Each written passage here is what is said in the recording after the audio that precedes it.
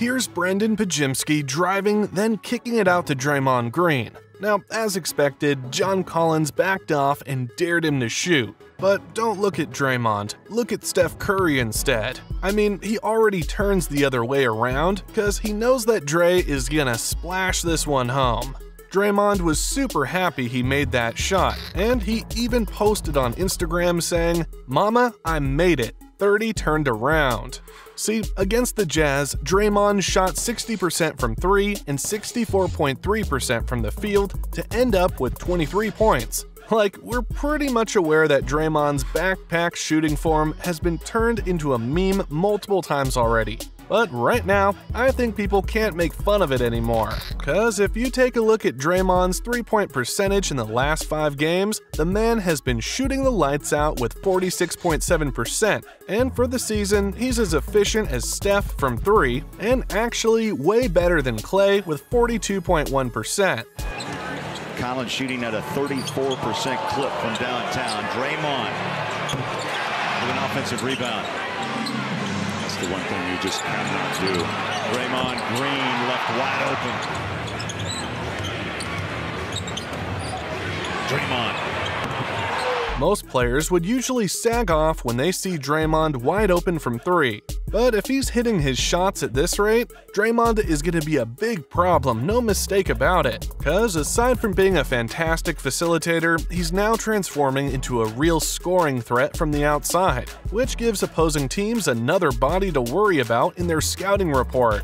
Anyway, although Draymond shoots better than Klay from range, partly because the latter is having a hard time finding his groove this season, it seems that the wind is starting to shift in Klay's favor recently, cause just like Dre, the other half of the Splash Brothers had a big game against the Jazz. I mean, here's Klay passing it out on the attack, then relocating afterwards like Steph before knocking down the tough corner 3 with Markkanen all over his grill.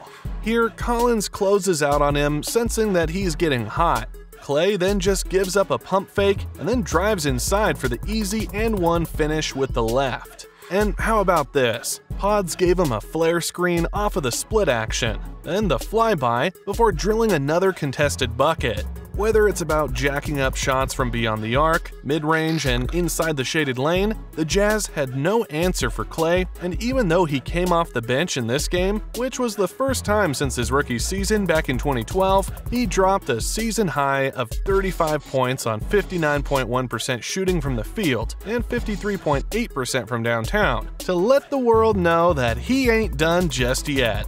And if you take a closer look at his performance in the last 5 games, it seems that Klay is starting to pick up the slack as he's becoming more efficient as the games go by. With Draymond shooting like Steph and Klay seemingly returning to his old all-star form, the Golden State Warriors just put the league on notice, and based on the way they're trending as of late, it looks like the Dubs are gonna have a big comeback. I mean, we've seen this movie before. Back in their last championship run, the Warriors dropped 16 games in back-to-back months, leading to the playoffs thanks to a slew of injuries. The Dubs eventually finished 3rd in the West, but around that point, nobody believed that they could go all the way. And so they just stuck with what they had, battled through adversity, and as they say, the rest was championship history. The Warriors are no stranger to climbing out of holes, in which they themselves dug, and I think they're actually loving and thriving when they're in this kind of situation. See, time and time again, the people from the media and casual NBA fans have counted out the Warriors, but every time they do that, it just adds extra motivation for the Dubs to prove their haters wrong. Now, although the Dubs situation is a bit tougher right now, as they're currently on the outside looking in terms of the play-in tournament and actual playoffs itself, I still believe that the Warriors can climb the ranks and make a deep run in the postseason with the pieces they have right now. I mean, even though Andrew Wiggins has clearly shown signs of regression this season, that mishap actually allowed Jonathan Kuminga to step into the spotlight and take on his role. And if you think of it further, JK is actually far better than Wiggins, cause he's not only much younger and athletic, but he's also more talented and has a higher ceiling than Wiggs. See, in the 26 games that he's started for the Dubs this season, Kuminga averaged 16.8 points, 5.5 rebounds, and 2.8 assists, and in the last 10 games, he's actually averaging almost 20 a ball game, 5.5 rebounds, and 3.3 assists, while having efficient shooting splits from the field and range. In other words, the time of Kuminga being leashed on the bench is finally over, and now he's getting unleashed and more than ready to take over. I mean, look at this. Steph finds JK here on this sneaky play, and even though he has little space to work around, JK pounds his way inside and muscles it up against 3 black shirts. He had 14 in their win against the Jazz to show that he's ready to take the big leap.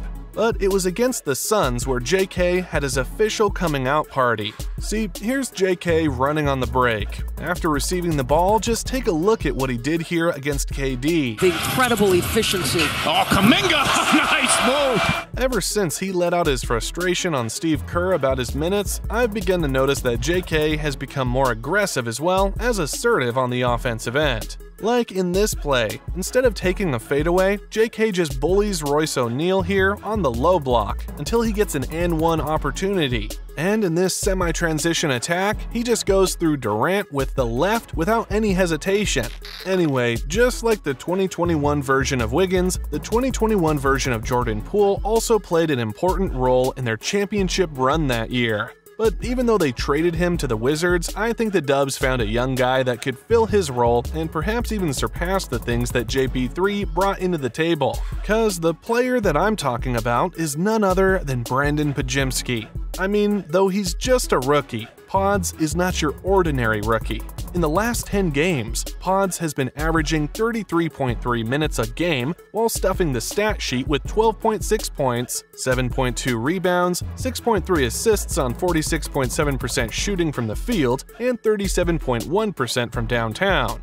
Him playing beyond 30 minutes is no coincidence, especially with Kerr's history of benching younger players like what Kuminga and Moody experienced in their first 2 seasons in the league. This only means that Pods has earned the trust of Steve Kerr, which is why he's playing significant minutes and even finishing most games down the stretch. Just like Draymond, Pods is a high IQ player who can make the right decisions on the fly, whether it's about setting up his teammates or creating shots on his own. He also does have a blue-collar mentality in terms of grinding it out on defense, and he also loves to do the dirty work, like hustling and grabbing loose balls. So this is basically the real reason as to why he's seeing a lot of floor action despite being a legit rookie.